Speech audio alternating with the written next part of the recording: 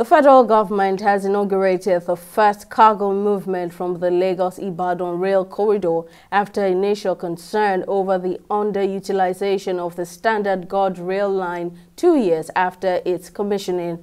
The inauguration was performed by the Minister of Transportation Saidu Alkali during his first official tour of the rail corridor on Tuesday, September 12, 2023. This effort is expected to decongest the Apapa port as shippers moved 92.28% of Nigeria's total exports and 60.77% of imports through the facility in the first quarter of 2022. Well, you know, transportation is a gateway to a nation's economy. And you have seen by yourself, we just came out of Apapa port and we have just finished the inaugural ceremony of the movement of the train from Apapa to Ibadan.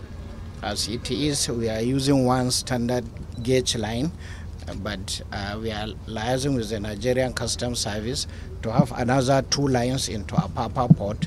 The one we are using now will have the ability to carry 30 food containers, and we have like 3 trips in a day. So when you multiply 30 by 3, we have 90 food containers per day as it is now. By the time we are able to fix the remaining 2 lines, which means you have 3 times 3 times 3. So in a day, we will be able to decongest Apapa port with 270 40 food containers from Apapa to Ibadan. We are going to ensure that the existing contracts has been executed, and as I told you earlier on, it is a vision of this administration to ensure that the transport sector is enhanced, especially with the withdrawal of petroleum subsidy.